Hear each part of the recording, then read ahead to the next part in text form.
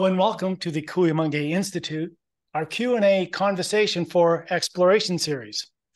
I'm Paul Robert, the Executive Director and President of the Institute, and along with my wife, Laura Lee, the Director of Research, Education, and Outreach.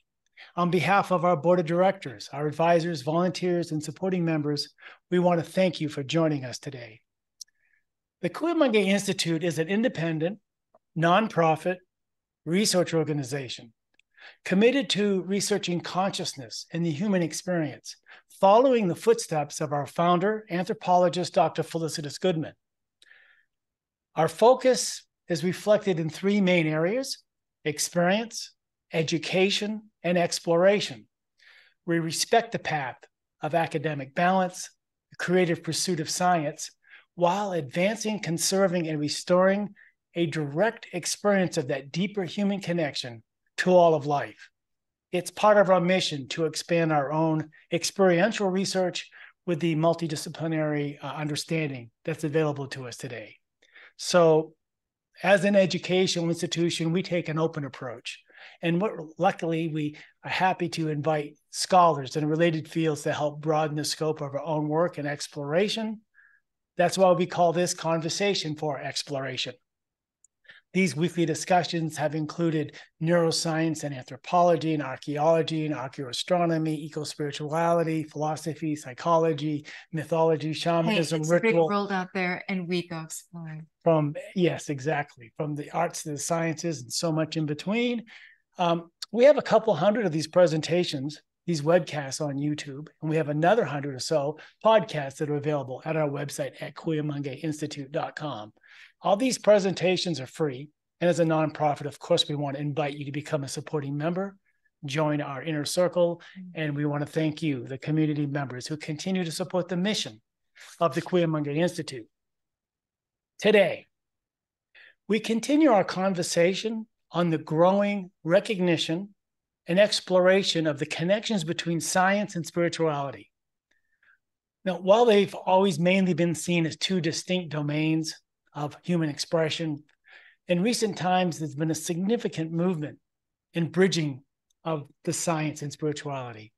And it makes sense. I mean, this quest of understanding the role of our human spirit would eventually be reflected in quantum physics, neuroscience, consciousness studies. The time's come for us to discover this sense of the sacred, not just in science, but in our everyday life.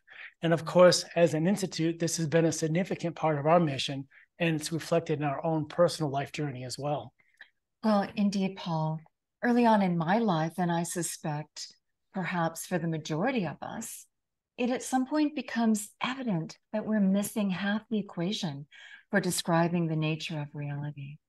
And through direct experience alone, we can quickly come to the conclusion that there's much more to our world than our culture generally lets on or even officially acknowledges. Especially the sciences does not like to admit to what it cannot see under the microscope, which puts all of us at a distinct disadvantage as the larger part of the spectrum is invisible to our senses or our instrumentation. So little wonder that we're missing half the equation. Yet we've all experienced it. We can all personally testify to it. We live it. We can wonder, what will our world look like? And who will we be when we collectively speak to the full story on the nature of reality and of ourselves? Let's check in with David Lorimer. He's long been tackling these questions and written a few books on it. These include Science, Consciousness, and Ultimate Reality, The Spirit of Science, From Experiment to Experience. I like the sound of that. And just out, A New Renaissance, Transforming Science, Spirit, and Society. Lots to talk about today. What evidence amassed? What key questions? And what are the glimpses that we have of them? What's on the horizon? And what is this Galileo Commission that he chairs? Let's welcome David. He's British, living in France, in Cathar country, in the foothills of the Pyrenees. We were just there, David, with the Niao Cave in 2019, a Paleolithic painted cave. Also visited Carcassonne, a medieval village. I'll have to talk to you about that. I understand you do a whole full thing on the Cathars, but that's another story. But welcome, and thanks for all that you've done Welcome, to Dave. merge science and spirituality. Thank you. Nice to be here with everyone. Yeah. So our quests start early on. When did yours start to question our society is not giving us the full picture of what we're living in this fascinating universe? How did it start for you? Well, I suppose it all depends on how far back you go. But I think a key moment for me was in my final year at university. I was studying French literature, and I was studying a poem by Charles Baudelaire called Correspondance, which is a very famous poem. And I looked up in the index or other notes and found that this idea of correspondences was influenced by a Swedish thinker called Emanuel Swedenborg. So I thought, well, that sounds interesting. And so I got a biography out of the university library. And one Saturday evening, I stayed in and started reading it. And I was absolutely riveted because here was one of the most distinguished scientists and engineers, neuroscientists, of his generation, of his time, writing about his encounters in the spiritual world, the nature of invisible reality, and expanding his own view and experience beyond the visible spectrum, as you've been talking about. And so that was a real eye-opener. And when I went to London, I joined the Swedenborg Society, and I was soon on the council. And then I was president of the Swedenborg Society between 2001 and 2003.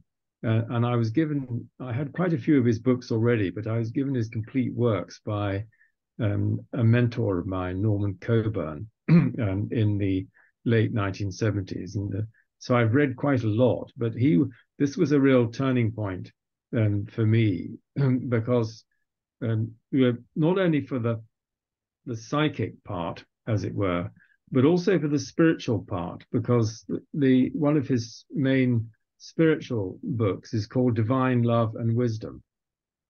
And he explains that in terms of the Holy Communion, for instance, the divine love corresponds to wine and the divine wisdom to bread. And so that appealed to me, the idea that symbolically in the Holy Communion, you were receiving love and wisdom at the same time as you were receiving wine and bread. So that was a very important starting point for my quest, if you like.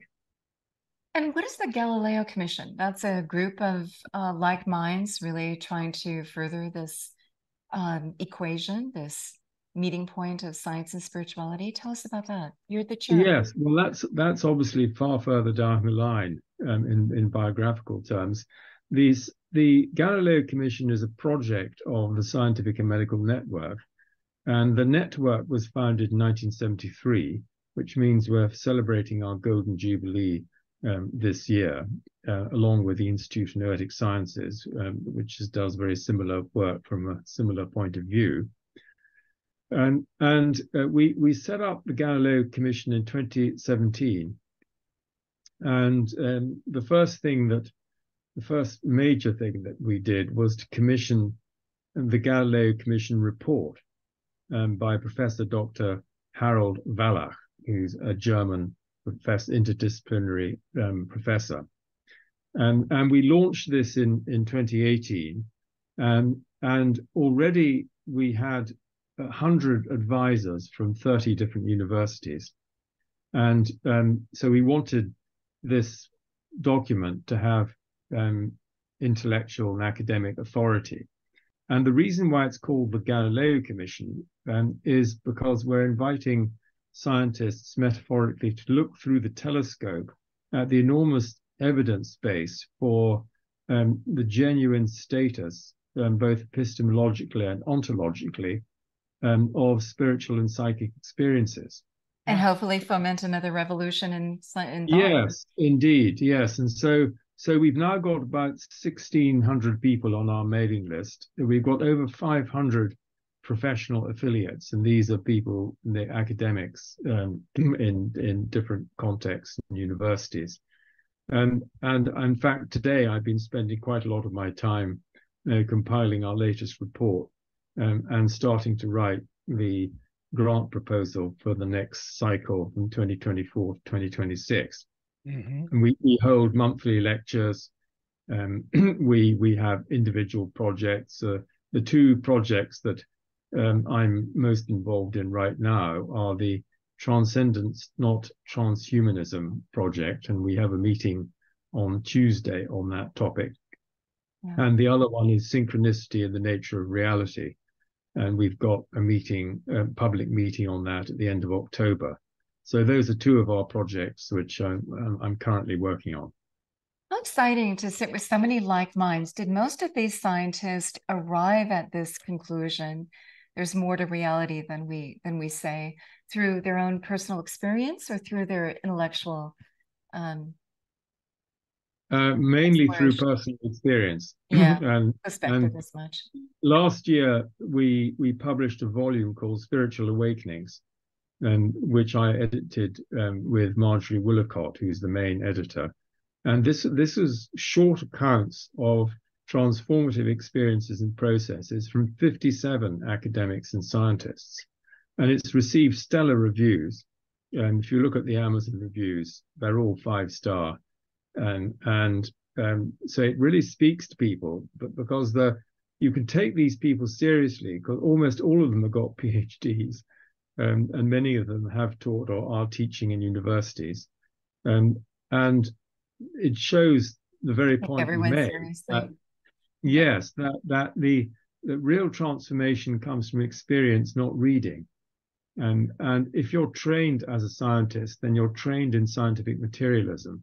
In other words, you're trained to think the brain produces consciousness. And you just take that for granted until you come up against something like what we're talking about. And that, transforms, revolutionizes your worldview.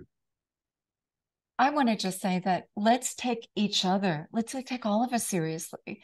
And for the scientists, they're speaking in a scientific language. That's a language. The rest of us have many other languages to speak on, but let's take us all seriously. Right.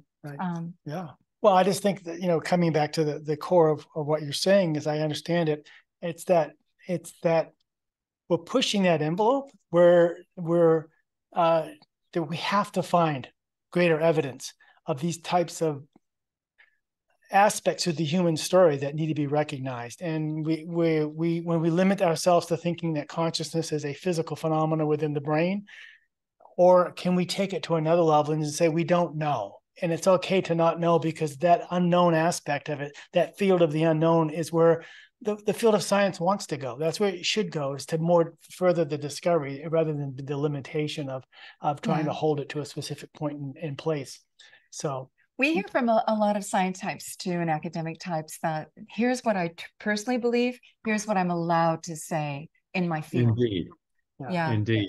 And one of the things I've been doing this afternoon, in fact, just before this meeting, is writing a paragraph on William James.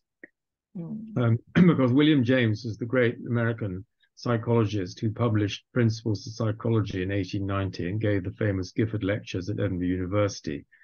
In 1898, he gave the Ingersoll Lecture on Immortality, which is a key text, partly drawing on an earlier book by an Oxford philosopher called F.C.S. Schiller, a book that came out in 1891.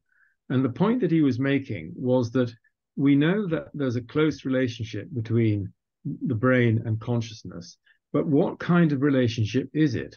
That's the question he's asking himself. And most scientists then and now assume that the relationship is one of production or generation, then that the brain produces or generates consciousness. Not transmitter receiver, but generator. That's a really big distinction. Yeah. Well, that's what James has said. And James said there are two other ways of looking at it. You can look at it as a transmissive function, or you can look at it as a permissive function, that certain range of experience is enabled to come through the brain, which is rather the view that Henri Bergson took. And so what James said at the time, and this is still true today, and it's really the cutting edge of what we're still trying to do, is that if you look at normal science, normal neuroscience, normal psychology and philosophy of his time and ours, then the idea that the theory that the brain produces consciousness is obvious to you. And most of the research questions are unaffected by that assumption.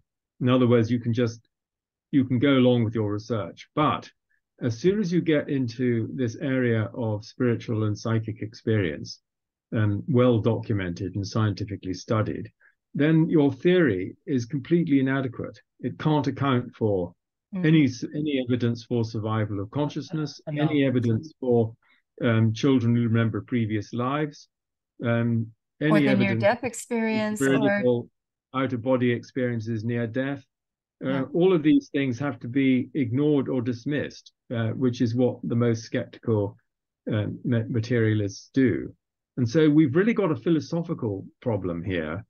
We haven't got a scientific problem. We've got a philosophical problem, which is the metaphysical foundations of science. And that's a book by Edwin Burt, which came out in 1925, The Metaphysical Foundations of Modern Science.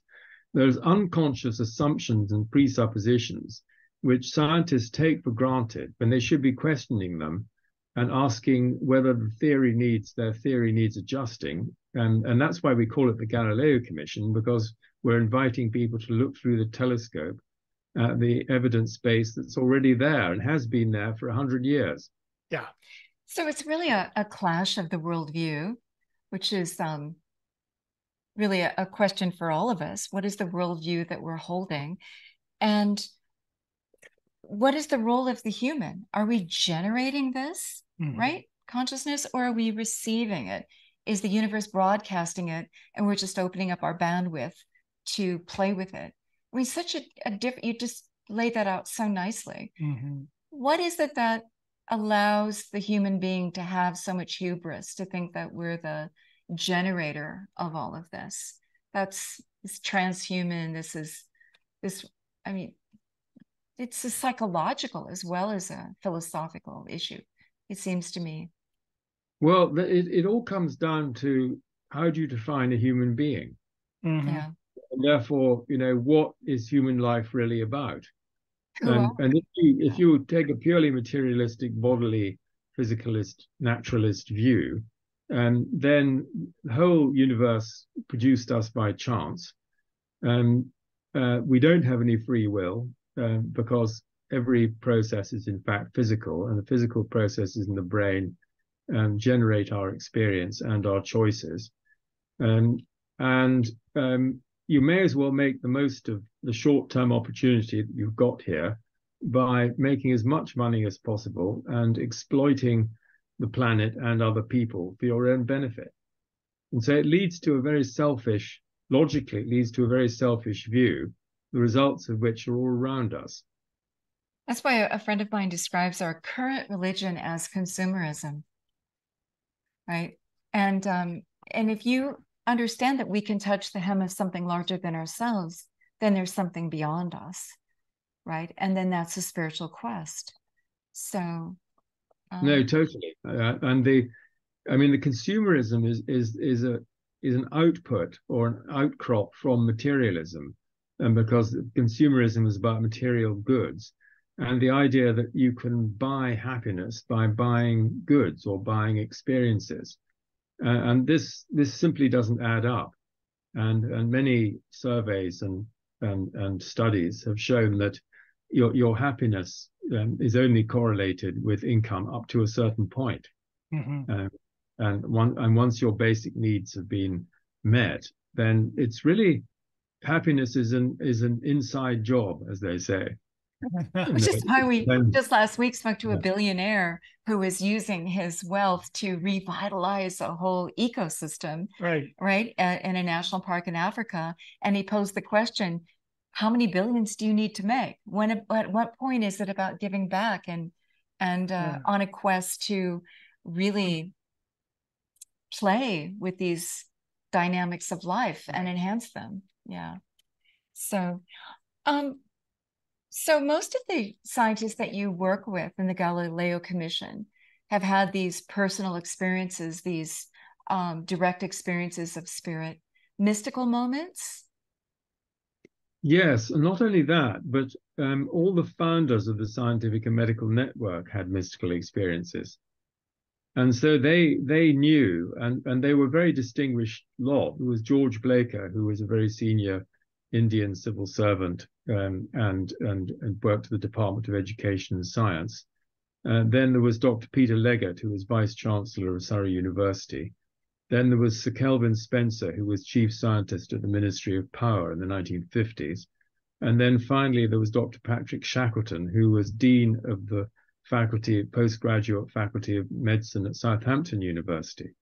So all of these men had mystical experiences. So they knew personally that there was more to reality than was described by physical science.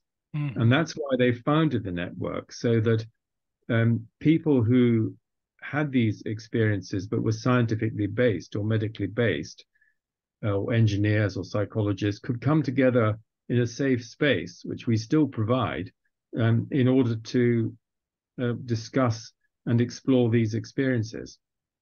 So is it a bit like the proverbial AA meeting where you stand up and you say, I'm so-and-so, and I've had a mystical experience, and here's what it is? Because I find that when you create a safe space, the stories that come forth from all of us, all walks of life, everyone has had those mystical moments and seek them out in some way or another. Mm-hmm. So isn't that the universe trying to tell us what it is? Yeah. We just need to listen better. So tell us about your own mystical experiences. You talked about finding Swedenborg, but what was your own? To be honest, I'm rather short on mystical experiences. I've read a lot more about them than I've experienced. But something resonates deep within you to say. Yeah, well, no, I have had some experiences of divine love. They've been very, very short, not more than a minute or two. But I've had 3 of those, and they have, they've had a profound effect. And one of those one was when I was listening to Albert Schweitzer playing the Dorian Fugue by J.S. Bach. At a certain point, I just had this extraordinary feeling. And another was the death of Peter Leggett. And the third one was when I went to Bulgaria with my now wife, and we stood in front of the grave of Peter Dunov in a garden in Sofia in Bulgaria. And I'm getting goosebumps even now just talking about that. And so I have, but it's not. I've never felt I was one with the universe, which a lot of people describe. And maybe that will happen to me, but it hasn't happened yet. What's the range of experiences that went into this book that your colleagues have talked about? Well, I suppose there are 2 very broad orientations or types of mystical experience. There's mystical experience which W.T. Stace calls introverted. In other words, it's the inner world. And then the extroverted nature experience is more sort of a Goethean experience, if you like. And that's people feeling oneness with nature, with life, with a tree, with animals, and with other people. But the key in both cases is this sense of undivided wholeness and oneness, that you're not separate. The life that's in you, the mind that's in you, is continuous with life, with the one life and one mind. So that's really what it's about. And so it overcomes any sense of separation, which the ego is constituted by. I mean, the ego is a sense of separation. And if you're only operating from the ego in a materialistic society, then everything is organized around that, around your ego, or the ego of your family, or the ego of your nation, or your company, or whatever it is. And that in the long run, that simply isn't satisfying. And so I see the deep purpose of life is to recover this sense of oneness that we actually already are. And it's what the New Thought thinker Thomas Troward, he called it self-recognition, capital S, as it were, so that you recognize self, right? The you recognize the self as in fact the self. Also, Jung used the same kind of terminology. The small self is actually essentially the large self, and the large self expresses itself through the small self. And that's the transformative insight, because it means that you and I are not separate beings. We are interconnected, interdependent beings, expressing the same life and the same consciousness. And really, to be healthy, isn't it that we need that mindset? We need to understand that we're part of a whole, working as a whole. I mean, the proverbial cancer cell that goes rogue because it feels cut off from supply chains in the body, so it creates its own and kind of goes mad. I mean, that seems to be the path that we're on today. So, well, I've written a book about the life review and its implications, both the life review in near-death experiences and the life review in post-mortem reports of the same experience. Oh, tell us about that. You know, plus the spiritual teachers like Steiner and Peter Dunoff, what they say about it. Right. And so in my analysis, there are two. This happens to about 10 to 15% of NDEers, and in my analysis, and I think Kenneth Ring, whose book I was reading last week, his new book, would agree that there's what I'd call panoramic memory, which is simply an unemotional cinema screen of your experiences. And then there's a life review proper, which is when you experience multidimensionally the effects or how a particular event was experienced by everybody who was having the experience. And so this call, different experiences of this event, which is this meeting that we're having. And if you were to understand this event in all its dimensions, then you'd have to experience what it was like to be everybody else on the call. And that's the essence of the deep life reviews. You experience what it was like to be the other people or other person that you interacted with. Yes, indeed. People are describing that in a near-death experience with their life review. Correct. And if you start thinking about it, it has very profound implications, because this would be logically impossible unless we are fundamentally connected in consciousness. Yeah. And I call this process empathetic resonance. In other words, you are resonating empathically or empathetically with someone else. And there's sensitive, I don't know if there was any medical practitioners on the call, but it's possible for people to diagnose their patients by feeling in their own system what's wrong with them. I happen to know we have a medical intuitive in the audience, so that's right. Similar. Yeah. And so this has profound ethical implications, what I call an ethic of interconnectedness. Because if you know that the effects of everything you do are going to be re-experienced by you when you go over to the other side, then it's quite a sobering thought. But of course, it has both positive and negative sides. So all the wonderful things that we do for other people, you'll experience those, and the not so great things, you'll experience those. And that's a learning process. And the way that Peter Dunoff summarizes this, he said that when you go into the invisible world, you will be examined on the law of love. You will be examined on the law of love. And I was talking to my son about this, because he was asking me, well, what is it you do, Dad? You know, what's this all about? And he was very struck by that particular phrase, that you will be examined on the law, how you've applied the law of love. And I think that's a beautiful way of putting it, because I think that acquiring a capacity to love and a capacity for wisdom is, in my view, what life's really all about. And isn't it a learning curve? So it's really not about punishment as in karma, but this opportunity to keep learning. I mean, the universe, Yes, if it operates on the law of love, then it's operating and loving all of us and bringing all of us into the fold. No, I agree with that, but I think that that's exactly what the review is about. That it's a learning experience, that once you take on board this fundamental insight that we are each other, and therefore we should apply the golden rule.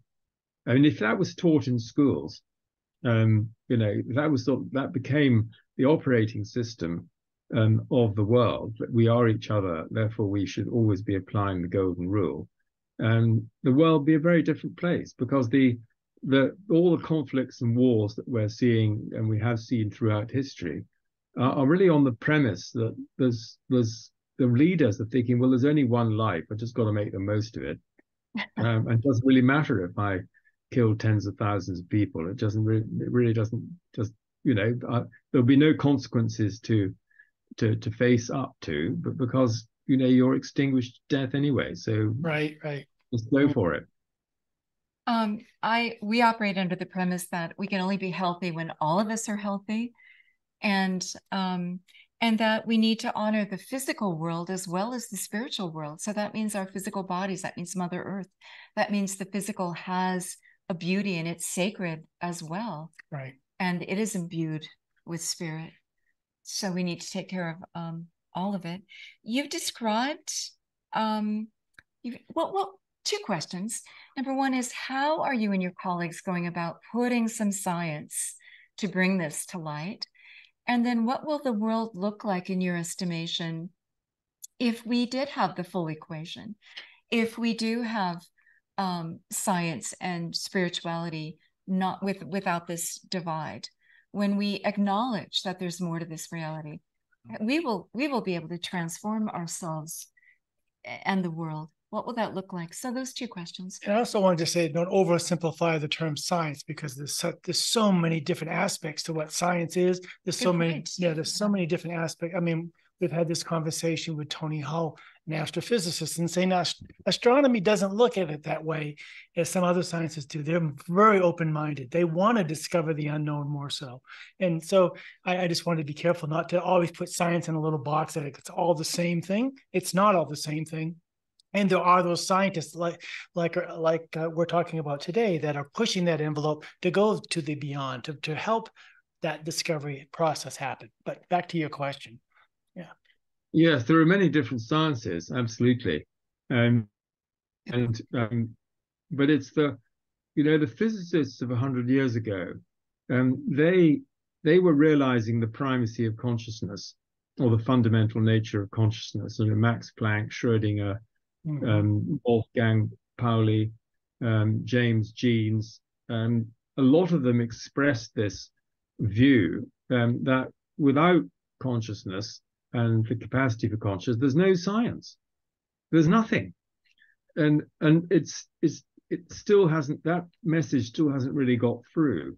Right. And the 1931 interview with Max Planck in the Observer, where this fundamental nature of consciousness, he states it in so many words, and says the mind is the matrix of matter.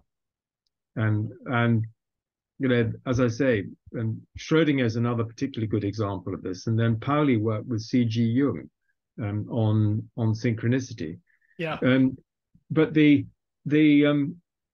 as I say, I don't see the problem is so much with science as with the philosophy of science and the assumptions that underpin science. Right. And so the scientific method, which it gets adapted by different disciplines. You don't have the same one in astronomy as you do in neuroscience. The scientific method, but the combination of openness and systematic approach, rigor, experiment, and so on.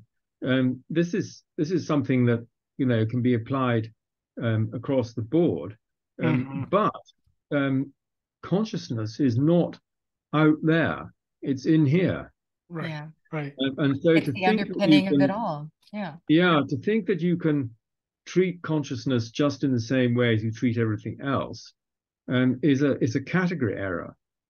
What you can do is investigate the brain and the relationship between the brain and consciousness. And this has been done, very systematically for 100 years, and we're still going on at that. And so I see the issue is the materialism in science and the physicalism, the naturalism in science, which is closed off from the kind of experiences we've been talking about. Right. And almost like the dogma of science a little bit. it's a dogma. And if you don't think, I mean, someone like Rupert Sheldrake is a very good example, because he is one of the cleverest people in the world, in my view. Mm-hmm. And he's trained in biochemistry. He has double first from Cambridge. He was a fellow of Clare College, Cambridge. He's a research fellow of the Royal Society. He studied history and philosophy of science at Harvard. Yeah. And he has an amazing intellectual pedigree, but he's what they call a heretic. Oh, very much. We've interviewed him. Because he doesn't think, for instance, I've got his books behind me. He doesn't think, for instance, that consciousness is generated by the brain, and he says there's a lot of evidence that it isn't.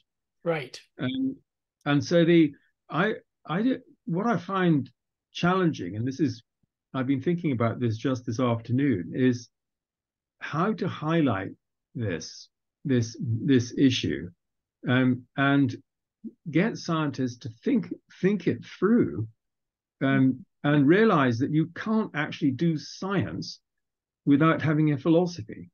It's impossible. Yeah. You have to have some basic assumptions and premises. You have to have basic assumptions, axioms, presuppositions.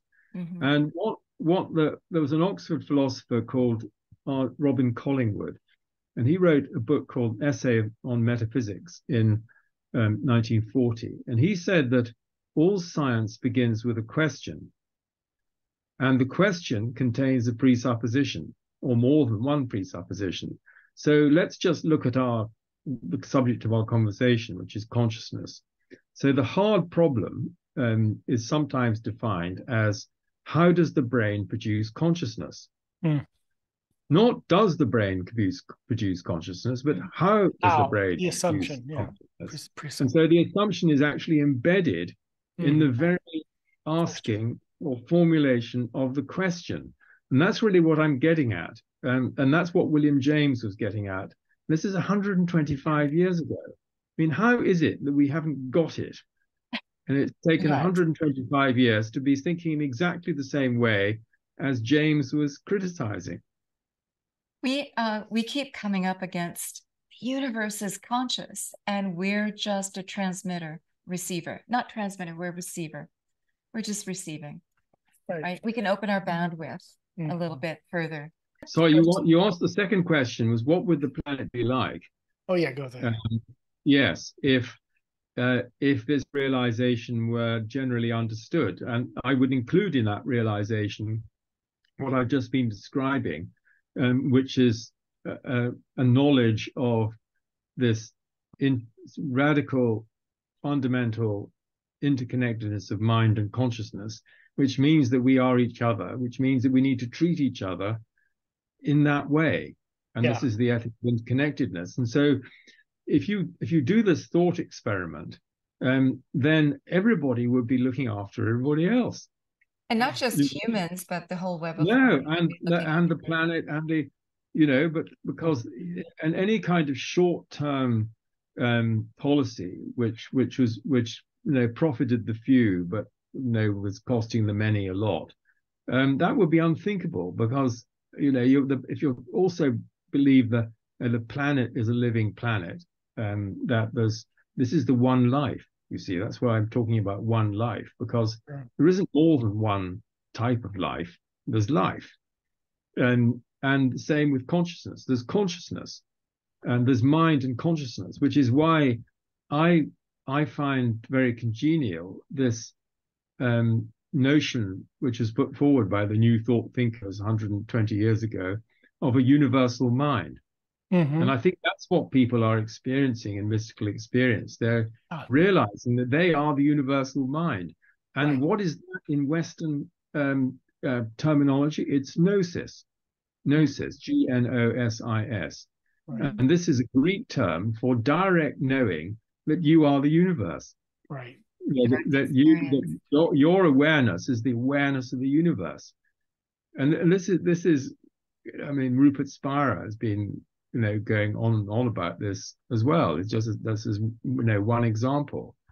And so this really needs to be conveyed in our educational systems. But then the teachers need to understand it first. Otherwise, they won't be able to teach it. It's interesting to me how readily the general public embraces these ideas when you have alternate methods of delivering them. For example, the huge blockbuster Avatar series is really describing a world in which the population understands it's part of it. That's its philosophy. They describe, here's the death process. You become one with that Gaia, Pandora, whatever. And so we embrace these ideas, do we not? We embrace, the Jedi Knight, know this and operate on this. We can embrace this in sci-fi. We can embrace this in our direct experience. Our whole institute's founded on the fact that we have ready access to this. And our ancient ancestors knew this and had rituals to open that bandwidth and directly experience that. So we all know this and we all live it. And I guess I'm asking, what steps is the Galileo Commission taking? You mentioned your seminars, your discussions.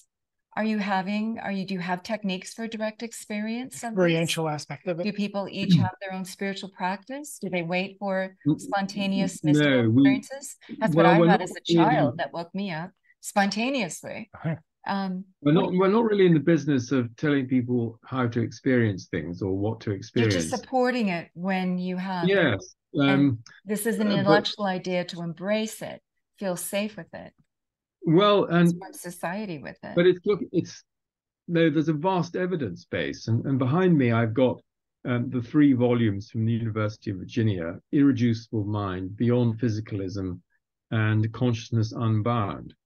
You're probably familiar, maybe the listeners are also familiar with these volumes, but if you read these volumes thoroughly, then you can't come to any other conclusion than consciousness is a fundamental reality in the universe, and that the idea that the brain is the only is responsible for the generating of consciousness simply doesn't add up.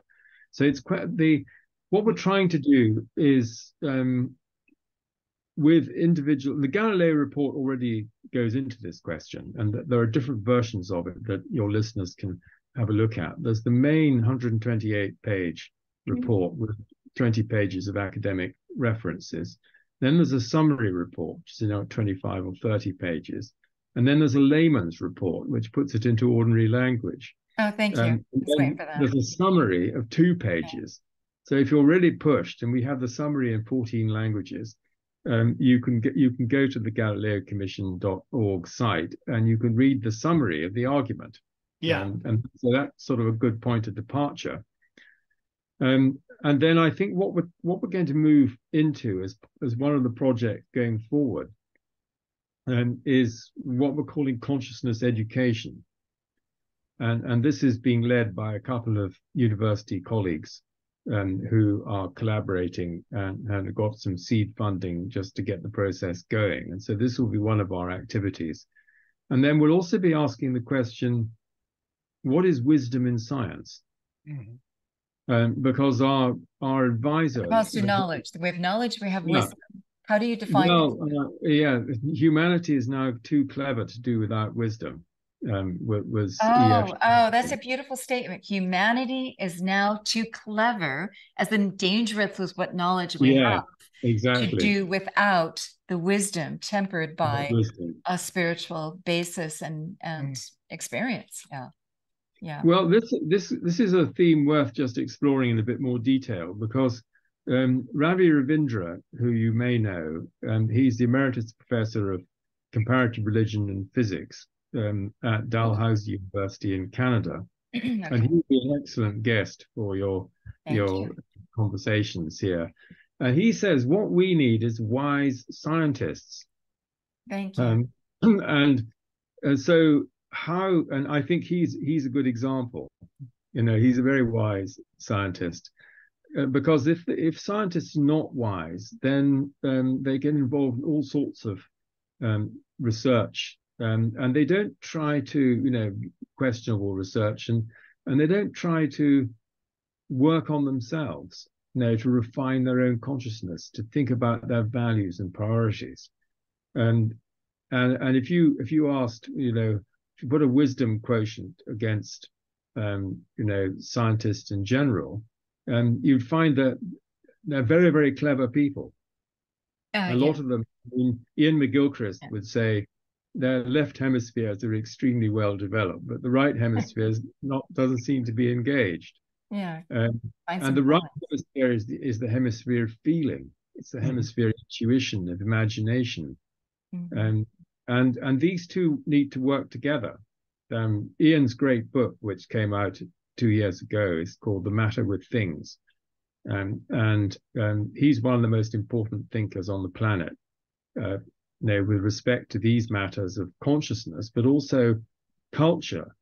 And because our culture has been captured by this left hemisphere, analytical, detached, controlling, manipulative thinking, and that needs to change. The matter with matter. It's not, for me, it's not just what science is saying, its fundamental premises, but it's also what the oligarchs of today and the technocrats are doing. And so you have, you know, this rise of AI. Do we really want this? Do we, you're going to go out and colonize Mars? Really, is that a smart idea right now? How about taking care of this planet first? And you mentioned transhuman. Oh yeah, let's make robotic humans that can defy death in the material sense. So I wonder what they're doing, and what is the premise of what we think of as forward progress. Where are we going? Do we all agree on this? How are we spending the world's resources? Right. How are you spending the economy? Who's getting to decide where we're going? Shouldn't it be a conversation for all of us? We're all stakeholders in this. So I worry about that as well. Your thoughts? Absolutely. And I think, again, I think you've got left hemisphere capture. And ego, hubris. And ego and hubris and all the rest of it. And the World Economic Forum program and approach embodies this, in my view. But what I want to do is just go back a step, because, again, we're talking about what is a human being. Yeah. So I would maintain, and the network members would mainly maintain, that we are spiritual beings with a transcendent dimension, and that we're evolving and learning, you know, as such beings. But the technocrat transhumanists are scientific materialists, espoused to or based on scientism, which is the ideology of science, not science itself. And they either assume that we are complex biological machines. Right. That's one model. Yeah. Or if you're Yuval Noah Harari, then you're a hackable animal. And so the humans are hackable animals. And the oligarchs are doing their best to hack into us with the fourth industrial revolution, transhumanism, and the merging of the human and the machine, of which the AI development is a part. And so I'm going to be talking exactly about this on Tuesday, because my title will be the future of humanity, transcendence or transhumanism. And so what the transhumanists think, that their track is actually the next stage of evolution, that the merging of the human and the machine is the next stage of evolution, and it will make us even cleverer than we already are. But will it make us wiser? No, absolutely not. And so we need to recover. And I've been reviewing an amazing book today by a philosopher geometer called Tom Bree, B-R-E-E, and it's called The Cosmos in Stone. And it's about sacred geometry in Wells Cathedral, but it's also about the ascent of the soul, the evolution of the soul, the way that the cathedral actually mirrors this whole process. And what you realize when you read the book is that we've forgotten this Greek heritage, this sacred Greek heritage, which is embodied in the 7 liberal arts. And so that the important thing is actually to develop your human capacities. And then you can, go into more specialist activities. But we're not focusing in our education really on the development of what's truly human about us. I appreciate the validation that you've given my whole quest in life. Because I started out as a little child having spontaneous mystical moments where I could only conclude, I'm not crazy, the world is. And these adults that are raising me, these adults in society, they don't even have the answers, let alone the right questions. So that was my first premise. I hosted a radio show for many years where the premise was, who are we? Where did we come from? Where are we going? And what's it all about? This is a quest that we're each of us on. And this is a sacred quest to answer these questions. And I guess my point is that was just built in to my life. I suspect that is built into all of our lives. And that really one of the joys of life is to go out and have this hero's journey, each of us, and go explore and go discover and go figure it out. And the world does a very good job of allowing us to do that, right? The world is okay the way it is. I don't think we need to, the vision for humanity and where we're going, I don't see that it's answering that quest any better than what we already have. Doesn't it still come down to consciousness? So I don't think we need to merge with machines to be smarter or better or extend I'm very suspicious of the word smart, actually. I know that in the US it means intelligent, but it has a more technical sense. Oh, the smart machines and the smart devices and our house is smart. Smartphones, and it's a digitization process. That we're not enough. We have to rely on our inventions to be enhancing. That's why I keep on talking about wisdom. So in English language, to be smart is to be clever. But what I'm saying is that particular concept has been taken over with new connotations. Mm-hmm. And so everything, and I've just actually reviewed a book on smartness, which is coming up in my next issue of the journal. And the part of the argument is that the word smart is almost epistemological, that it's a way of seeing the world. And it's assumed that the smarter, the better. And that there's no reason why we shouldn't be going full steam ahead, to having 15-minute smart cities.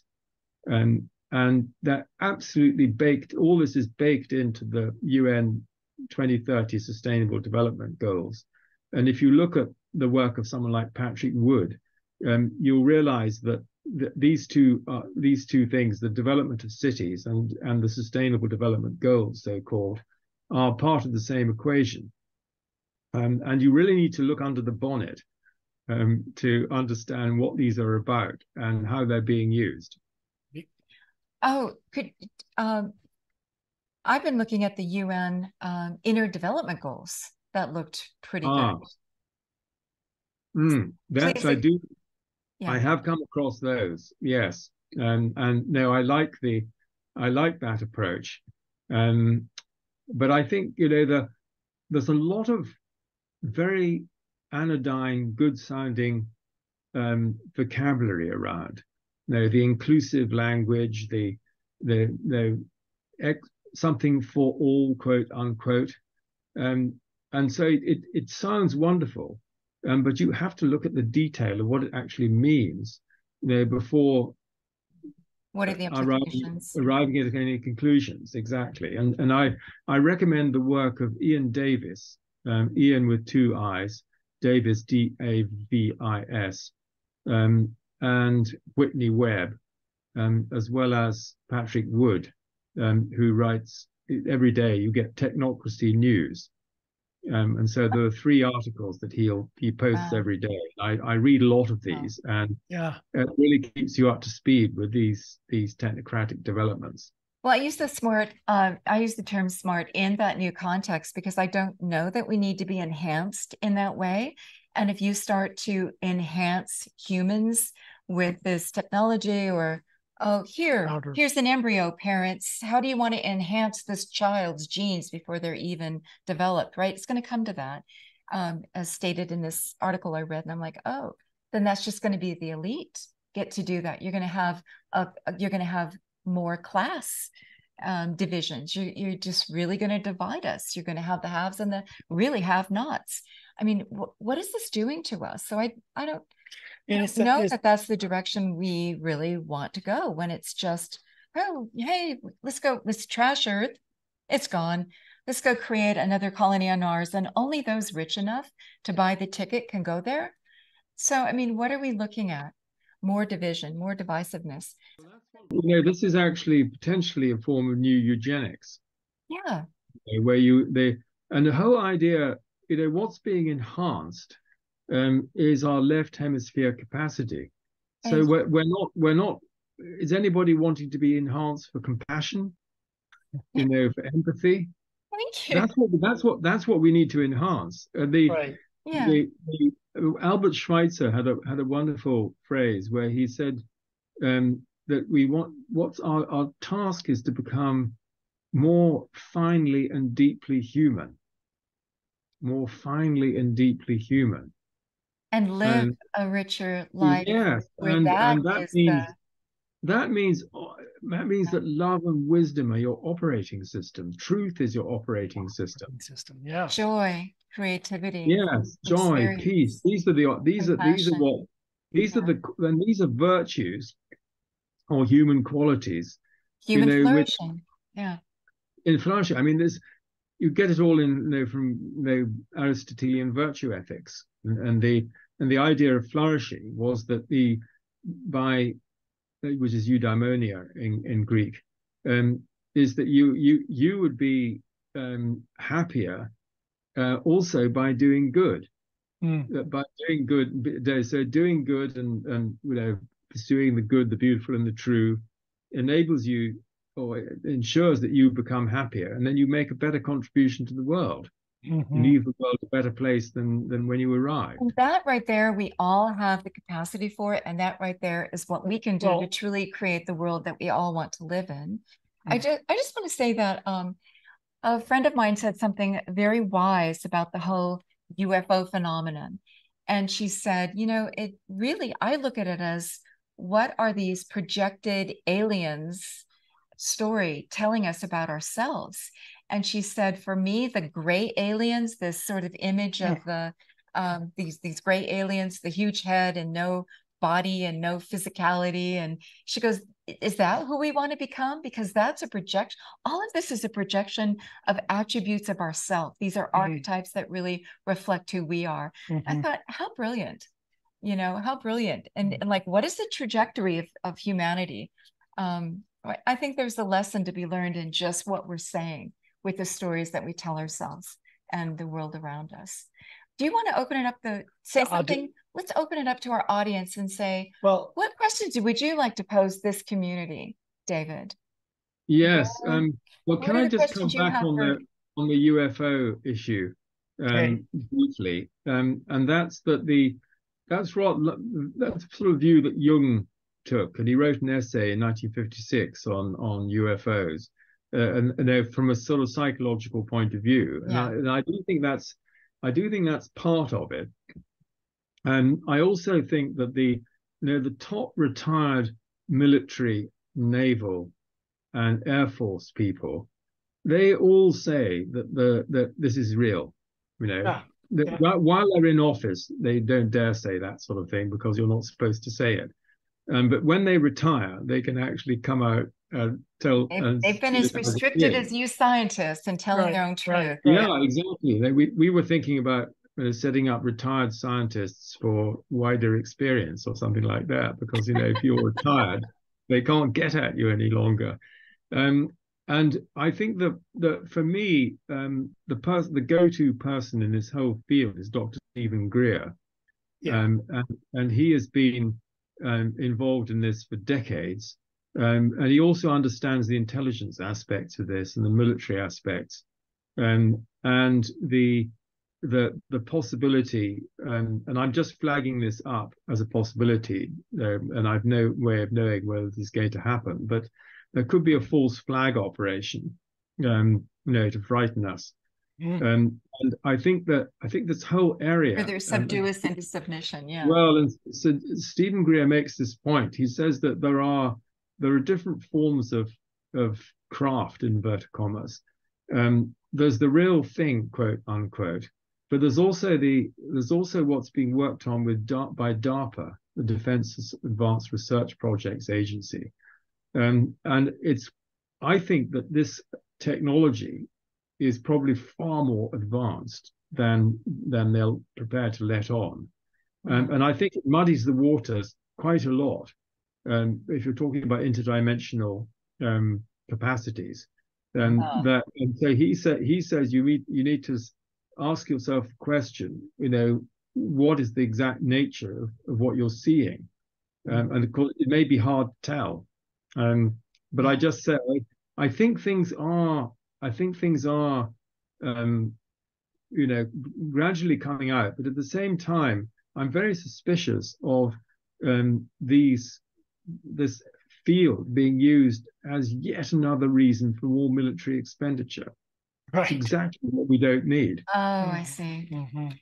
So you have to question, what is the nature of us, species, that we actually do this to one another, right? Keep pulling the wool over each other's eyes. And maybe back to the original discussion and that of consciousness itself, and not being Pollyanna, but trying to find some of the understandings of how do we solve some of the dilemma that we're building for ourselves as a humanity? And it come down to just that some sort of a shift. There's always been some sort of a thing, like whether you go back to the Vedic traditions or the different traditions around the world, showing that humanity has to find some source, something that makes a shift, that it's not just done intellectually. It's not. I think it's been finding us over and over again. That's why this is a perennial question. Right. So that question keeps coming up. And so, there has to be something there. The universe isn't going to let us go easily. Right.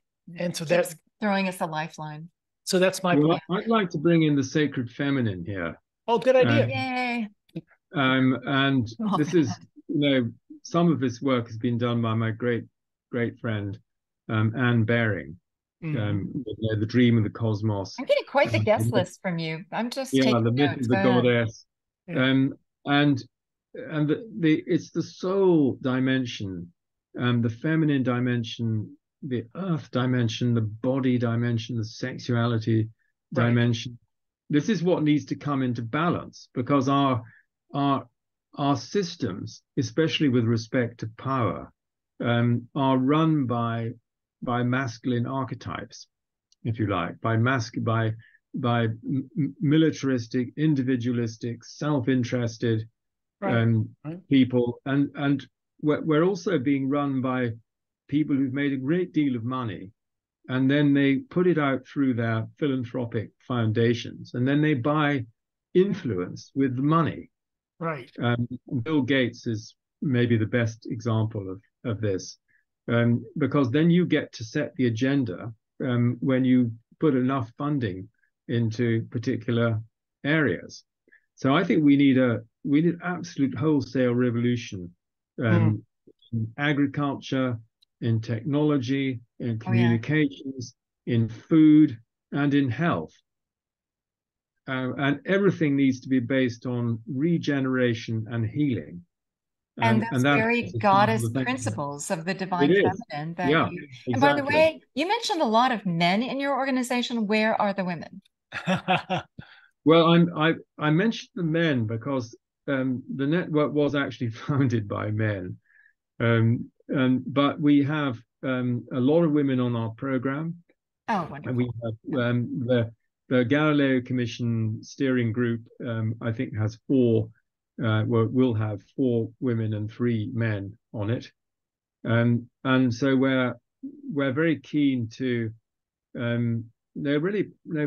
promote the intuitive, the imaginative, the receptive, the feminine aspects, but in balance with the masculine.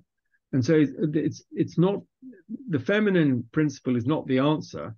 It's part of the answer. And indeed, I'm very suspicious of the very terminology problem and solution, or question and answer, because this reflects a framing and actually a linear thinking. And so what's the solution to global warming, quote unquote?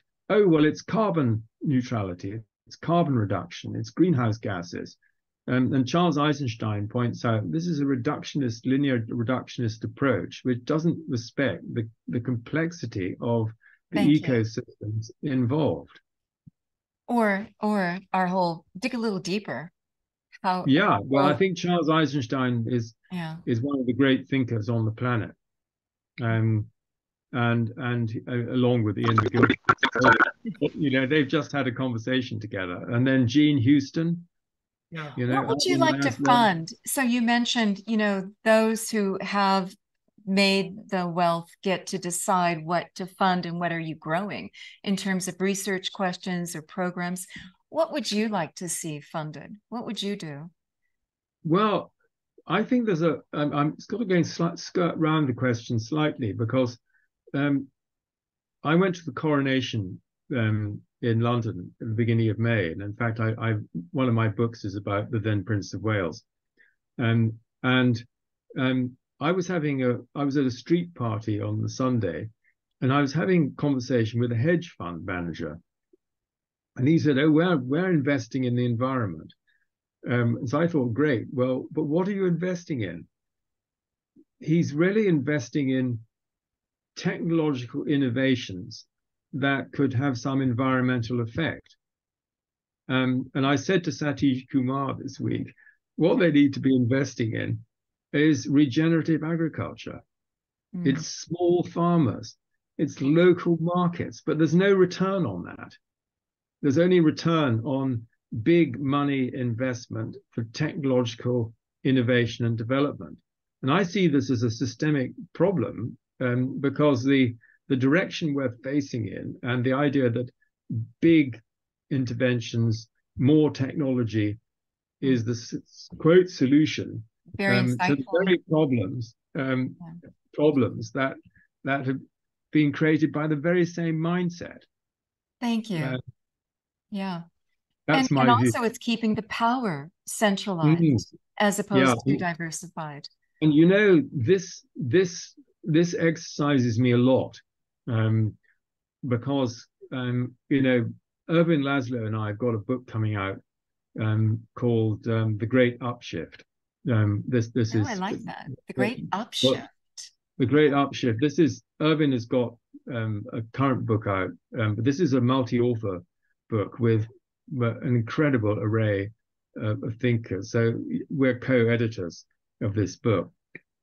And you can have all these wonderful initiatives and ground up, grassroots, and all of that. But how this can come through in view of the power structure and the fact that the corporate the World Economic Forum represents the richest companies in the world. And these are the very companies who bought the governments and bought the politicians and set the agenda. And pharmaceuticals is part of this. And it might shock you to know that among the senators and House of Representatives candidates in 2020, 72% received donations from the pharmaceutical companies. 80%. I mean, that has that tells you something about political power and political influence. And so these forces are keeping the current system in play. And Satish and I were talking about his book Radical Love this week, and the whole approach of resurgence and the ecologists and the environmental people who understand the environmental movement is decentralization, localization, individualization, mutual aid, looking after each other, not top-down surveillance and control and manipulation. But empowering all of us. Correct. Yeah. And how then, do you, that's the question. How do you, I suppose the answer is that this top-down centralized system has to collapse before we can bring something new and humane in. I don't know. It's not very comfortable, this whole scenario. Okay, but I mean, what if there were just ways for all of us to start to embrace this in more practical ways, heartfelt ways? And what if it was about the media? And some of the stories that we tell each other. I go back to storytelling. My nephew was really big on SimCity. So he had a game, and this is like decades old, SimCity, where you get to try out different influences and see what happens. What if a new program was written where a game like this, where it was about what is the goal for harmony and equality and empowerment and diversity, biodiversity, all of this. I mean, can't we have the science, we have the knowledge to understand all of this. What if something was written with heart, where these were the goals and you were rewarded for creating a way? I mean, can we think about it? Can we play a game? Well, get ourselves wrapped up in these values and see the effects? I mean, if this was something that I'm our glad to say culture that this gave is out. actually happening. Oh, okay. Annalise Smitsman, who's written the Earthwise Constitution, her project, she's going to be talking about this on our platform in October. She's looking for funding for a game which will engage people in exactly what we're talking about here. And there are 2 to 3 billion gamers in the world population. Exactly. And they're all about death and destruction and war and conquering. Can we change the game? Yeah. That's right. The current market is $385 billion a year. That's the video gaming market. Yeah. And so to put a positive, creative product into this marketplace, I think is an incredibly important move. I do too. And I've been trying in our to get hands. support for it via Noetic Sciences, and I think Annalise's work with Earthwise Constitution, Earthwise generally, is amazing, and she's written a trilogy with Jean Houston, who is one of the okay. I came across that the other day. Yeah. Right. So yes, I think that's part of the tools, and of course, what we can do individually in our own areas of mutual support, mutual aid, helping each other, and so on. That's all important, but it's not going to change the power structures, the economic and political power structures. And I think there are 2 candidates in the US president. But it would float hope that there's a way forward, and then we could start to understand what it takes and just integrate that, right? We need to have I was going to say that rather than just tear everything down, aren't there enough cracks in the system, and where we can see a way forward but embrace it and understand the vision for each of us? Well, yes, and what I was going to say is that you've got 2 candidates in the presidential election, Marianne Williamson and Bobby Kennedy, who are putting forward the kind of who understand the level of systemic corruption, which one of the things we've been talking about, and who have policies which would dismantle some of the regulatory capture, the political funding structures and so on.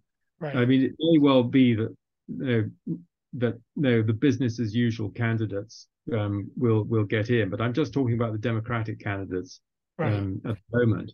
And there are 2 people Denis Kucinich before them, and Yeah. Denis was a presidential candidate in 2008 and 2012. Mhm. These are people who understand spirituality and politics, and they understand the bigger vision. And so obviously there are personality issues, and people on this call will have very different views and may have very strong views against or for one of the people I've been talking about. But I think the presidential election next year in the US is incredibly important, and if we get more of the same, Yeah. Then we'll get more of the same. Yeah. Yeah. I mean, it's really, yeah. I mean, we did a game changer. Okay, we don't talk about politics here because it's an endless. But we talk about ideas, and we talk about philosophy, and we talk about values, right? Yeah. What would you like to ask our community, and what would they like to ask you? Yeah, and I could open it up to questions and comments. Yeah, I think you should do that. I think we should open it up to people's questions. Okay. And I'll just check if there's anything. I know who I want to start with. I want to start with Fred Smith.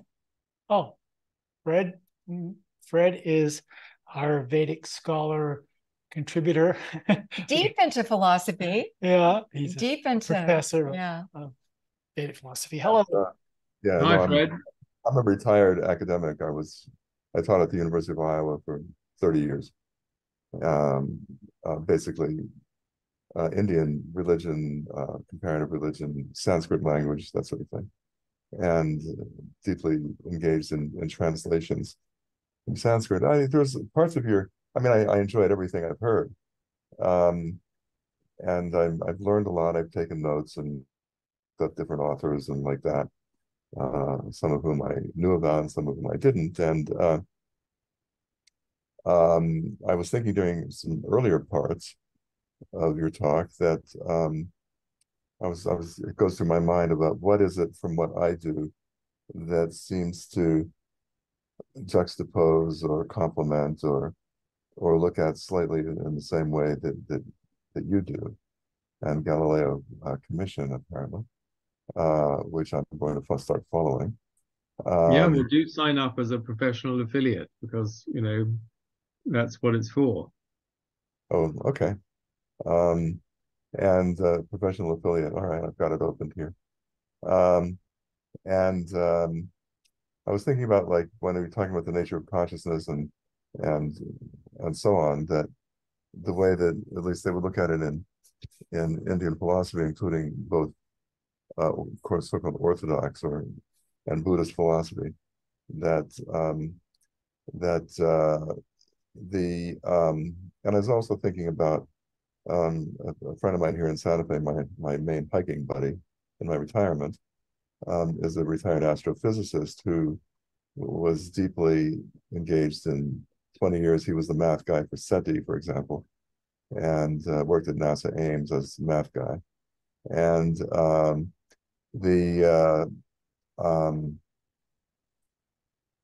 what he said, to make a really long story into like 12 easy words or less, that life and consciousness are really, in his view, and he studies like the evolution of galaxies, okay?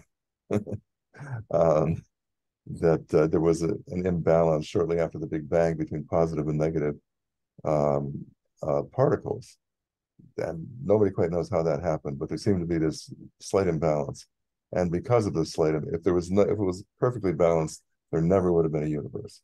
But this tiny micro imbalance allowed for it all to be created, including consciousness. But that once and the individuality happened, life forms and so on, that consciousness was a pervasive force, of course. But once it began to intermingle with what goes on through our own biological and mentation processes, then there's then we get these ideas about individuality, about consciousness, about the mixture of the two. But what seemed to me, what I was thinking, was the Buddhist philosophy called Chittamatra, which means mind only, or conscious, or really thought only. That the main meaning of nirvana which is literally blown out. And what is it in Buddhism that's blown out? It's blown out the idea that we can actually get to the bottom of any kind of understanding process and get to the bottom of the origin of things through any kind of reasoning or thought processes. But that, and what is blown out is the idea that we can get to a self through a process of deduction. We simply can't do it. So what is left then is thought only, chittamatra, and that and the consciousness, which is a pervasive force, which is way beyond any kind of way precedes our own self, is that there's our own, whatever our own karmic development has resulted in, then mixes as always, there's always a relationship with this all-pervasive consciousness, but it's not. So in other words, for us to be even thinking about consciousness, there has to be a combination of our own individual development and that force which is way beyond us. So the question, one of the questions, the hard question. And it's interesting how early societies have been grappling this for so long, right? And now we've kind of taken a step back from even acknowledging this question. It's interesting, yeah. isn't it? Yeah. So that however we see or perceive or think of things today, or even develop a question like, what is consciousness? Where from does it arise?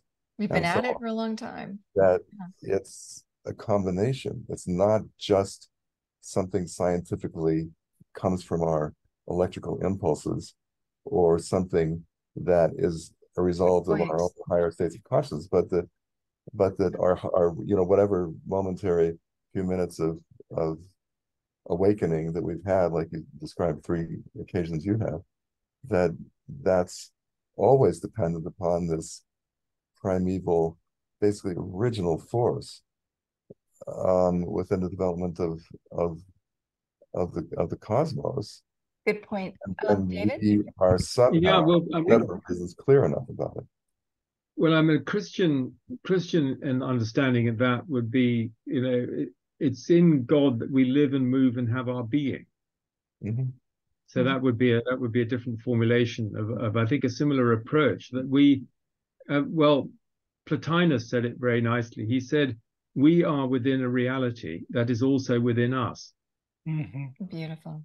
Yeah, they're both sort of saying the same thing, but yeah, I was kind of, but then once we start using the word God, then we get into all kinds of sticky. Yeah, that's why I said it was a Christian formulation. Yeah. But it's a, but there's a kind of self-reflexive element in what you're saying, which I think is of the essence. And another way of putting it would be that we live in a reciprocal relational universe, and that deeply realizing this reciprocity and relationality leads to empathy and understanding, which is a good outcome, if you like, of the process. Yeah. Anyway, I'm going to read you now. Which one of your books, or 2 of your books, your most recent, this is the book of essays, which you might enjoy, because it covers a lot of different areas. Okay. And there's also the other book that we've just republished, is Thinking Beyond the Brain. Oh. There's the New Renaissance, which Laura pointed out at the beginning. And then we're republishing 2 other ones. One's called Wider Horizons, which came out in 1999. It was the 25th anniversary of the network. And then the other one is The Spirit of Science, which came out at the Mystics and Scientists conferences. But I'm still in the process of editing those, and hopefully they'll come out before the end of the year. And then Wow. my books on survival are a book called Survival ? And then the ethical aspect of that is now called Resonant Mind, the near-death experience and the ethic of interconnectedness, which I was talking a little bit about. And in terms of Indian philosophy, I have a lot of Radhakrishnan in my library. He's someone who I think was an outstanding life. Yeah, for sure. Anyway, I also think that your acquaintance.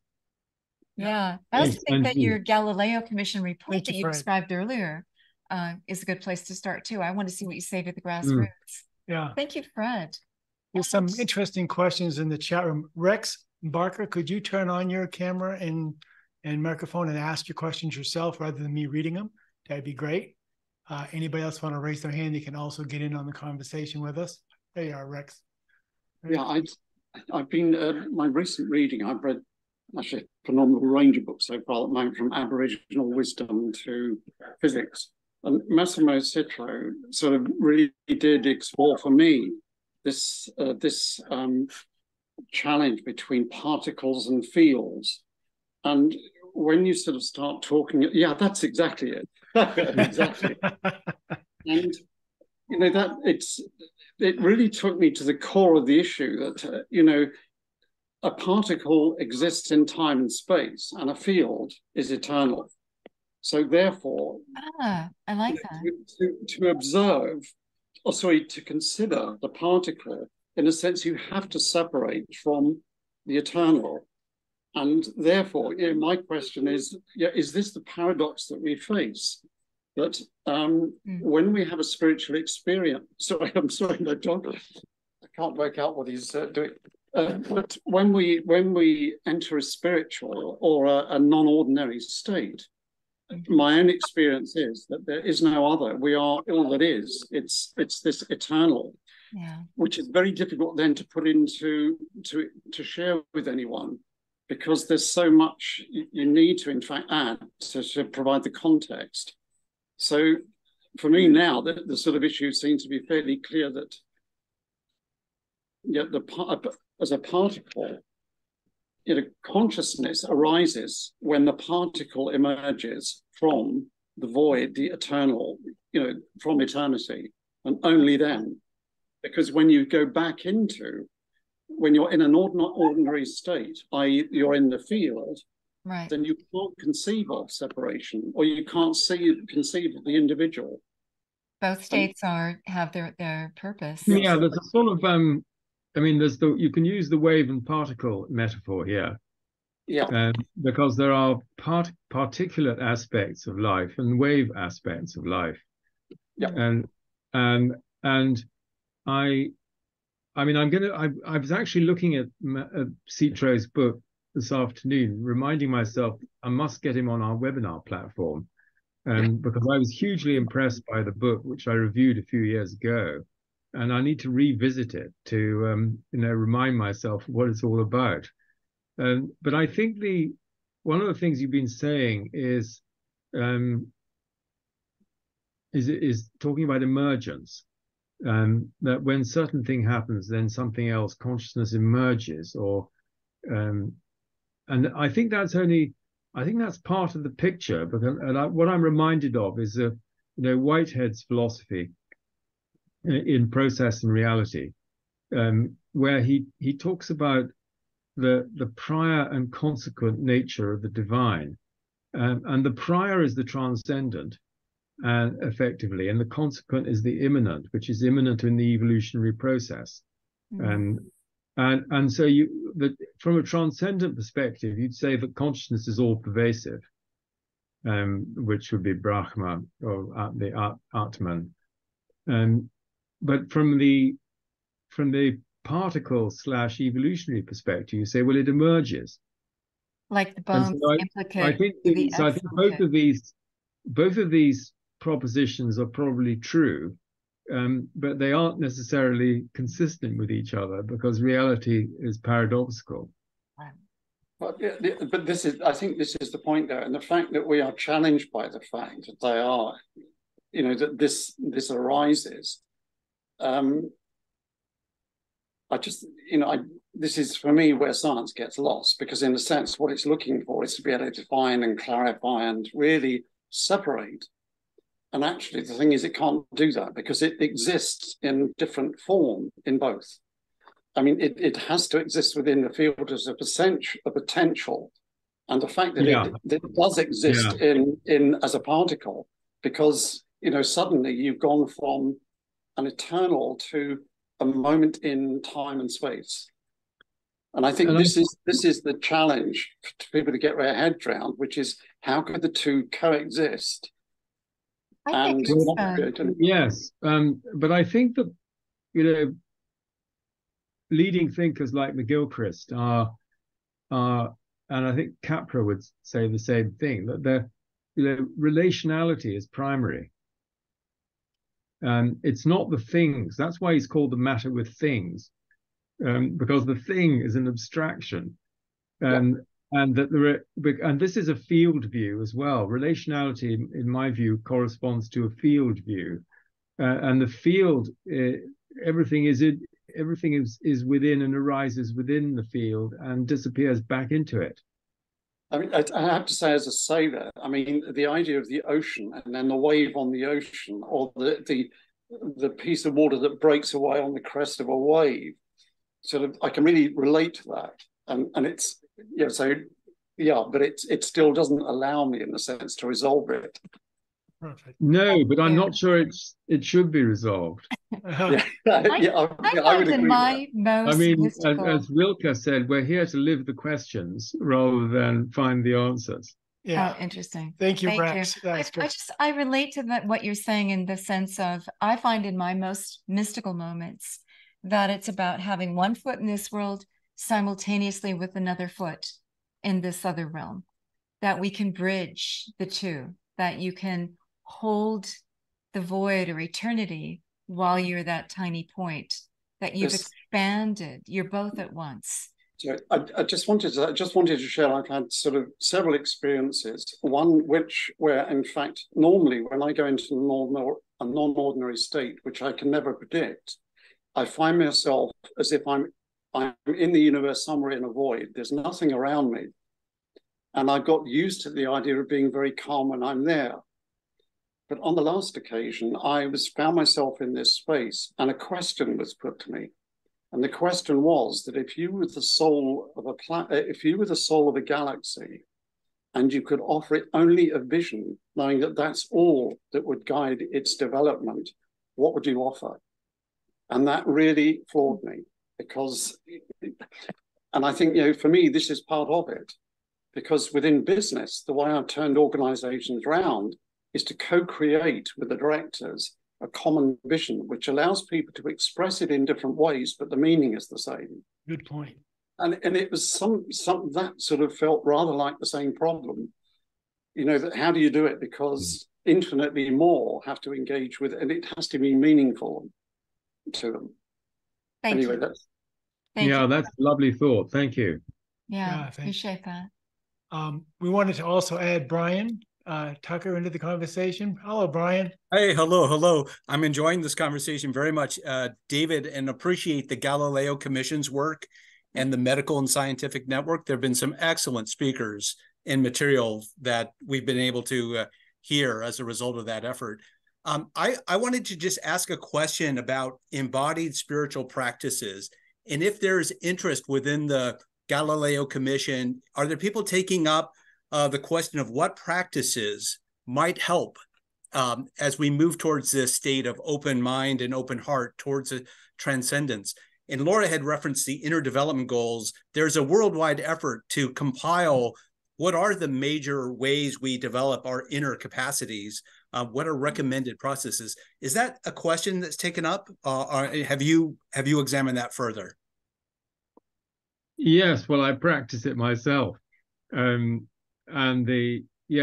think embodied spirituality is an area that we could maybe open up as a sort of further seam. But I mean, the network, in fact, as we speak, at the moment, the members of the network are in a meditation session, because that happens every evening at 6 o'clock. Sorry, every Sunday evening at 6 o'clock London time, and there's usually between 80 and 100 members there, and so it's like a sangha, if you like. And Peter Fenwick is the emeritus president. He gave the initial impulse for this, and he's been meditating for 60 years, maybe even longer. And he was one of the first people in the 60s to do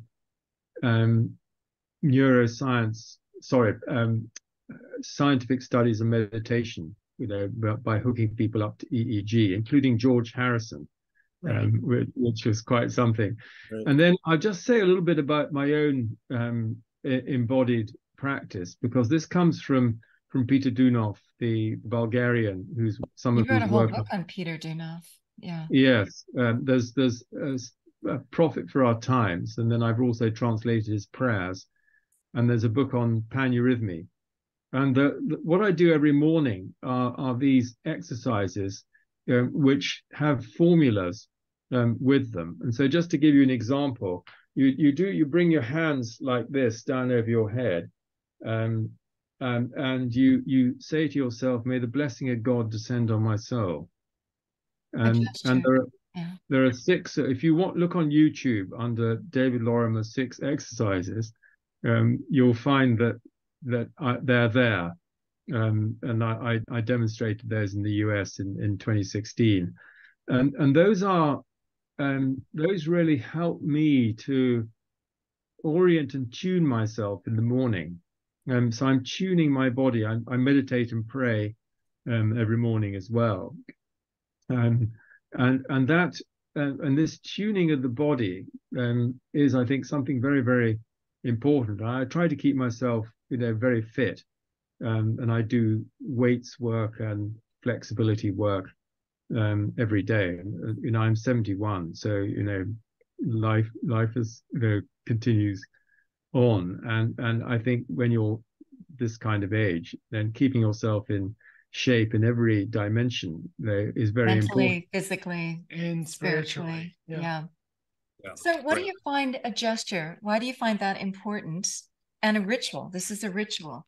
This is actually asking the universe to come and just and you can feel it. You can feel it.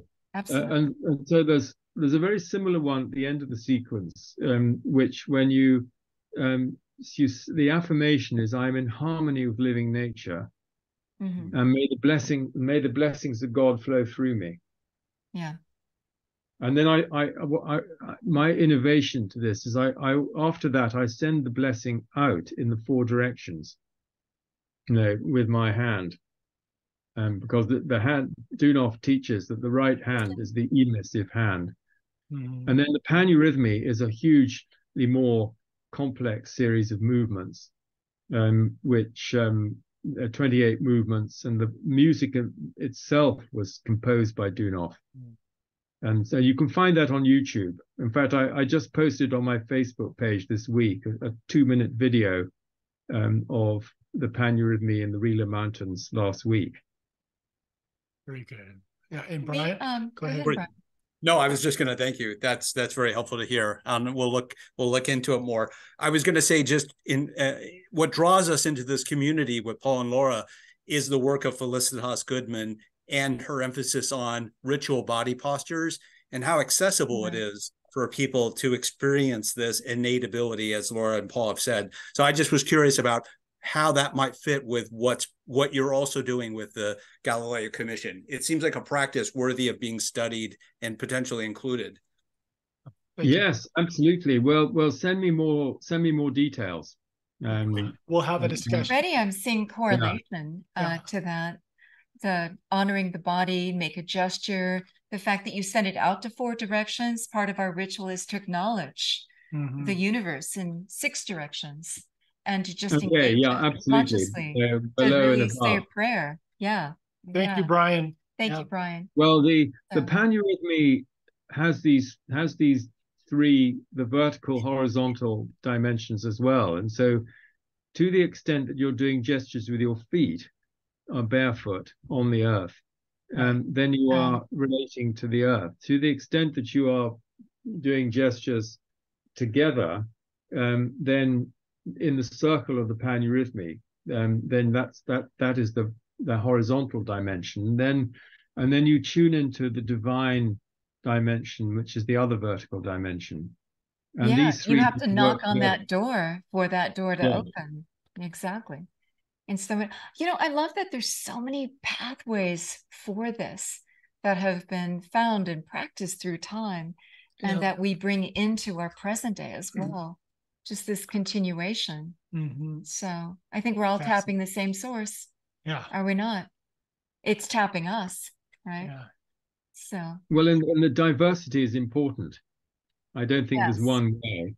We're going to each find what we resonate nature with. itself thrives on diversity, and that's what the big ag and the big food and so on, they're trying to reduce diversity and create monocultures, which makes them very vulnerable. Monoculture of the plant kingdom, the animal kingdom, and even of thought, right? And the mind. And that's what Vandana Shiva talks about, the monocultures of the mind.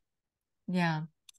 And, Goodman would say something very interesting that would relate to what you've just described. She would say, you can take all of the cultural knowledge away of our spiritual practices. They would arise again and again. Why? Because we have this capacity within us that seeks, that finds, that discovers, that energizes, that connects to the universe. We're going to find ways to connect. We are connected. We're going to find ways to amp up that connection. So you're using the same physiology, the same vehicle, the same earth suit over and over again. We'll find ways to connect. So we have just a few more minutes. So anybody else have something to share, to say, to ask, or what would you like to ask this community, David? Well, I don't know very much about Felicitas Goodman's work, but I do know that it had a huge influence on a late anthropological friend of mine. And I remember him talking, Paul Williams. He died this year. He and I taught together at Winchester College in the 1980s. And I remember him talking about this work. One of the books I've reviewed this week is called Contemporary Voices from Anima Mundi, by Professor Frederick Apfel Marglin from Smith College. And that gives you some insights, particularly in Peru and other countries of South America, into the indigenous shamanic practices and the role of entheogens in initiation. And that's very, very powerful, because the modern Western materialistic view is like flatland. It doesn't recognize. I know that book. Yeah, it doesn't recognize the vertical and inner dimension as important in its own right. And that's, thank you. That's as you say, that's already within us. And so it just needs to be tapped into. And that is part of the exploration of consciousness. I appreciate the role of entheogens, but what we do is we activate the entheogens within us, that the body manufactures its own pharmacopoeia, and we can activate that through ritual, body posture. Yeah, and I think the sacred context is really critical here, and that's what that's. I mean, if you go into Chartres Cathedral, I spent a week in Chartres last summer. I mean, there you're in a kind of cosmos in stone, as Tom Bree would put it, and you're in a sacred space, which is charged with atmosphere and experiences of people throughout the ages. Throughout the ages, I want to say that you also have researched a lot. You and your wife even lead a tour on the Cathars. You live in the Cathar country in France. So tell me, what is the connection to the Cathars and this, what we've been talking about, this acknowledgement, the divine feminine, of the role of consciousness, of the role of wisdom? Tell us the connection. In general, and we'd like to invite you to tell us more about the Cathars. We can do it separate. Yeah. Yes, I'll give you a sort of introduction, but I think the point from the conversation we're having this evening is that they were practitioners of gnosis. In other words, it's experiential, and if you have direct experience of the divine, you don't need the church to tell you what to do. And that's the problem. That's a problem for the authorities in the church, because they depend on being able to tell you what to do. Yeah, I'm the threshold guardian. You only get here through me. That's what the priest. Yeah, and extra ecclesia nulla salus, which means outside the church there is no salvation. Yeah, and there is, and that was the problem. And the point, one of the other points about the Cathars is that their initiates were both men and women, and this was a reflection of the Occitan culture of the time, that there was a much greater equality of men and women. Women could own property, for instance, which they couldn't in other parts. And that was also fed by the troubadour influence of what they called fin amour, which is refined love, which saw the feminine in very much, yes, more refined terms, if you like. And so the whole troubadour movement, they spread throughout Europe, and they created an important impulse. You have a poem that you want to read us? You also are a poet. Yes, I will read you. This is one I wrote in Florence last year when I was visiting my daughter, and it's called Deep Time Trauma. I like that title. At the top, I've got a quote from the French poet Arthur Rimbaud, where he says, "I am another, je est un autre." So here's the poem. Few and far between are those who dare to dive deeply into hidden recesses, descending into the dark womb of nascent life where healing awaits. Instead, we hold on, struggle on the surface, securely barricaded behind our many scars and wounds. Traumas seep through, stains of suffering from deep time, penetrating even the screens of our distracted attention. Who knows who we really are? Those who remember, those who reconnect to joy, those who make music, create beauty, dancing in the moment, enabling life and love to flow once more. Beautiful. I think we're all suffering from PTSD as a culture because we've broken that lifeline, right? And it's up to each of us to find it again. So many of us are, but as a culture, we're all suffering from that. We're all in recovery. Yeah. Yeah. Wow. And another point, please. Yeah. Yes, let me just open another. up. I think I'll do the Black Madonna, with the blessing of the Divine Mother.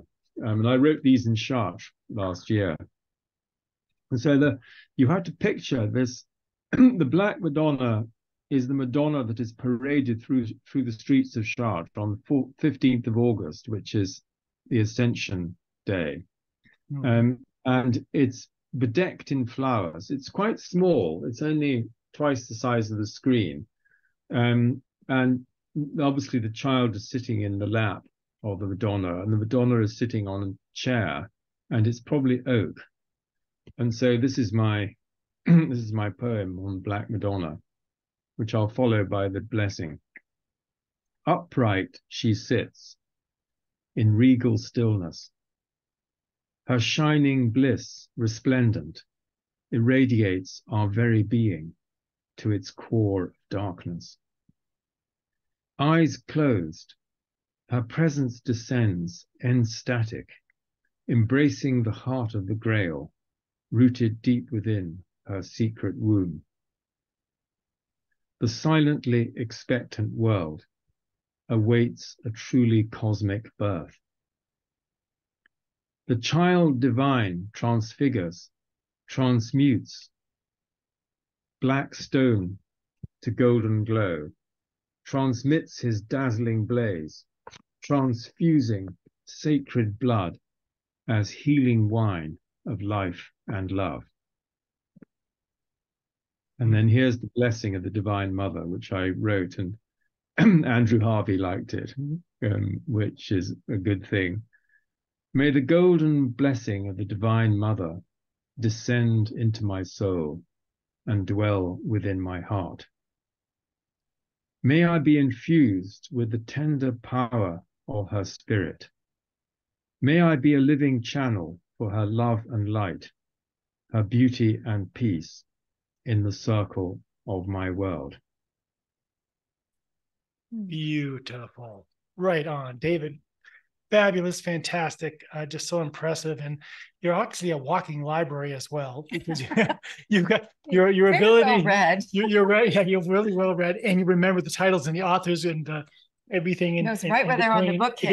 Yeah. What do you want to know next? I got it right over here.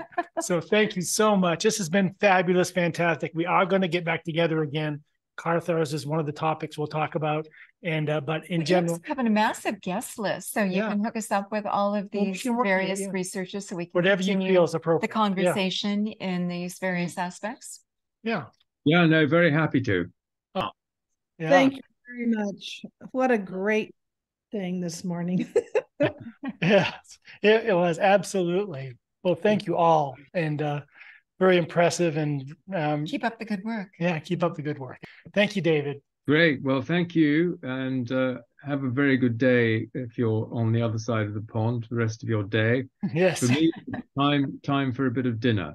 Yes. I'll go and check on my dogs downstairs, check they're okay. So thanks so much for the invitation. All the best. Yeah, thank you so much. Okay, bye-bye. Okay. Blessings Bye. to everybody, healthy, thoughts and love. Yeah.